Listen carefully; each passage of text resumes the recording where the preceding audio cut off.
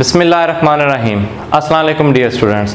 आज हम chapter 12 electrostatics का लास्ट टॉपिक करेंगे जो कि है topic 12.17 charging and discharging of a capacitor. ये टॉपिक भी एग्जाम में एज अ लॉन्ग क्वेश्चन आ सकता है, तो इसलिए मैंने इसको मुकम्मल तौर पर कंपोज करके आपके सामने वाइट बोर्ड पर लिख दिया है। तो स्टार्ट करते हैं जी। सबसे पहले हमारे पास आरसी सर्किट की डेफिनेशन है। ऐसा सर्किट जिसके अंदर रजिस्टर और कैपेसिटर लगे हों, उस सर्किट को हम आरसी सर्किट कहते हैं। ये सर्किट आगे जाके आप चैप्टर 16 में भी पढ़ेंगे। तो पहले हम देखते हैं कि कैपेसिटर को चार्ज किस तरह से किया जाता है। हमने इस सर्किट के साथ यहाँ पर एक बैटरी को भी लगाया है जिसका पोटेंशियल डिफरेंस V0 है। यहाँ पर एक स्विच आपको नजर आ रहा है, तो इस स्विच के जब हम टर्मिनल को A के साथ कनेक्ट करेंगे और B से हम इसको ओपन कर देंगे, तो जो करंट का पाथ होगा वो ब्लैक कलर के एरो से आपको दिखाई दे रहा है। तो यहाँ पर आपको पता है कंडक्शन और इलेक्ट्रोस्टैटिक इंडक्शन की वजह से कैपेसिटर चार्ज होना शुरू हो जाएगा। एक प्लेट पर पॉजिटिव चार्ज और दूसरी पर नेगेटिव चार्ज आहिस्ता आहिस्ता वक्त के साथ साथ डेवलप होना शुरू हो जाएगा। तो हम कहते हैं जी कैपेसिटर चार्ज होने लग गया है। और एक टाइम आएगा कि कैपेसिटर फुली चार्ज हो जाएगा। वो कब होगा? जिस टाइम कैपेसिटर की प्लेट्स के दरमियान पोटेंशियल डिफरेंस इस अप्लाइड पोटेंशियल डिफरेंस के बराबर हो जाएगा। तो for charging the capacitor switch S is connected to terminal A, then it will take some time to reach its equilibrium or maximum value, that is Q0 is equal to CV0। ठीक है, तो जो maximum value होगी इस capacitor के ऊपर charge की, that will be equal to CV0।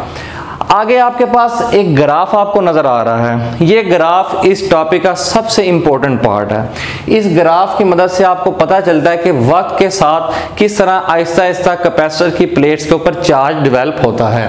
The growth of charge with time for different resistances is shown in graph. तो इस ग्राफ में हमने एक से ज्यादा दो रेजिस्टेंस वाले मतलब दो आरसी सर्किट हमने लिए और उनका ग्राफ हमने स्टडी किया है। एक जो आपको ग्रीन कलर का दिखाई दे रहा है और दूसरा रेड कलर का। तो यहां पर एक बहुत इंपॉर्टेंट बात है कि जो कैपेसिटर की चार्जिंग या डिस्चार्जिंग की जो रफ्तार होती है, जो टाइम होता है या स्पीड कह लें, द स्पीड ऑफ चार्जिंग और डिस्चार्जिंग, वो डिपेंड कर रही होती है कि उस सर्किट के अंदर आपने जो रजिस्टर और कैपेसिटर लगाया उनकी क्या वैल्यू है। स्पीड ऑफ चार्जिंग और discharging depend upon the product of resistor and capacitor used in circuit. ठीक है, उन दोनों की प्रोडक्ट की बात की गई, दोनों को मल्टीप्लाई। वो क्यों? देखें, हमारे पास जो रेजिस्टर और कैपेसिटर जब हम इनको मल्टीप्लाई करते हैं रेजिस्टेंस और कैपेसिटेंस को, तो हमारे पास टाइम का यूनिट आता है। यहां पर इसको मैंने प्रूव भी किया और इससे आगे आपके पास एक एग्जाम्पल भी है, काफी इंपॉर्टेंट एग्जाम्पल है। उसमें भी इस चीज को प्रूव किया गया है कि जब रेजिस्टेंस और कैपेसिटेंस को हम मल्टीप्लाई करते हैं तो हमारे पास सेकंड के इक्वल आता है। मतलब कि रेजिस्टेंस का ओम और इधर से कैपेसिटेंस का फैरेड, जब इनको हम मल्टीप्लाई करते हैं तो वो बराबर आता है सेकंड के। ये आपके पास एज अ शॉर्ट क्वेश्चन या एमसीक्यू भी बात पूछी जा सकती है। इसको एक एग्जाम्पल से समझते हैं। फॉर एग्जाम्पल आपके पास एक रेजिस्टेंस है, उसकी वैल्यू है जी 1 मेगा ओम, और एक कैपेसिटर है उसकी वैल्यू है 1 माइक्रो फैरेड। मेगा ओम आपको पता है 10 की पावर 6 ओम होगा, और यहां से माइक्रो आपके पास क्या होगा 10 की पावर -6। ठीक है, तो जब हम मल्टीप्लाई कर देंगे R और C को तो हमारे पास जो आंसर आएगा वो 1 आएगा। ठीक है, तो वो 1 क्या होगा? That will be equal to 1 second. ठीक है, तो अगर हम 1 मेगा ओम की रेजिस्टेंस यूज करें और 1 माइक्रोफैराड का कैपेसिटर यूज करें तो उनको मल्टीप्लाई करें तो हमारे पास यहां पर सेकंड 1 सेकंड के इक्वल आंसर आता है। That 1 second is the time require for the capacitor to reach it 63% of its equilibrium charge. इसका क्या मतलब है?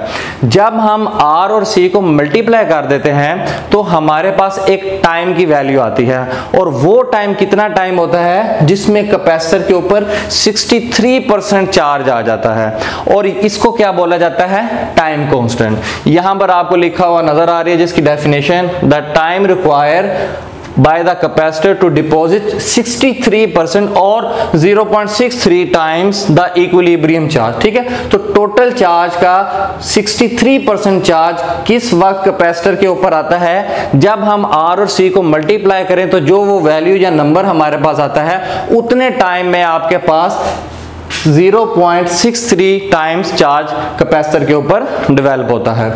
तो यहाँ पर जो ग्रीन लाइन है ये रिप्रेजेंट कर रही है जब आपके पास R और C की वैल्यू स्मॉल थी, और रेड लाइन रिप्रेजेंट कर रही है जब R और C की वैल्यू आपके पास क्या थी, लार्ज। तो फिलहाल हम R को चेंज कर रहे हैं, मैंने ऊपर यहाँ पर मेंशन किया कि डिफरेंट रेजिस्टेंसेस। तो रेजिस्टेंस चेंज करने से आपको पता है प्रोडक्ट चेंज हो जाती है।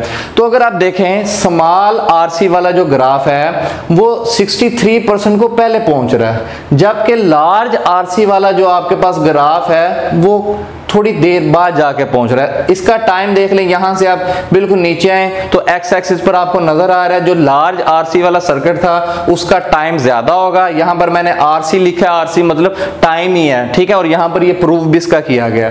इसी तरह यहां पर देख लें तो इस ग्राफ में हमारे पास आरसी की वैल्यू क्या होगी, स्मॉल होगी।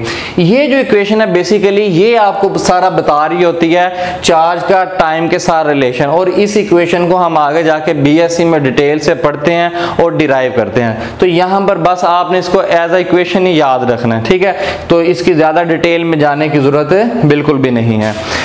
तो यहां पर मैं आपको बात बता रहा था कि टाइम कांस्टेंट जो कि बराबर होता है product of resistance and capacitance. यहां पर इसका प्रूफ किया गया है। जस्ट आपके पास जो रेजिस्टेंस है उसकी जगह ओहम लॉ आपने यूज करते हुए V ओवर I लिख दिया है। कैपेसिटेंस हमें पता है बराबर होती है चार्ज ओवर V, ये उस रिलेशन से है Q is equal to CV के। फिर हमें यहां से नजर आ रहा है कि हमारे पास जो V है वो V से कैंसिल आउट हो जाएगा, Q ओवर I आएगा।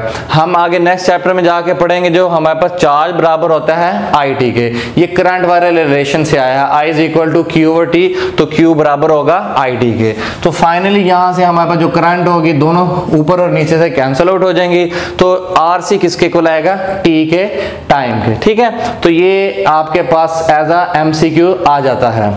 नेक्स्ट हमारे पास the graph shows that the charge reach its equilibrium sooner when the time constant is small. तो ये बात भी आपको मैं बता चुका हूं कि आरसी की वैल्यू जितनी स्मॉल होगी कैपेसिटर उतनी जल्दी चार्ज होगा, ठीक है।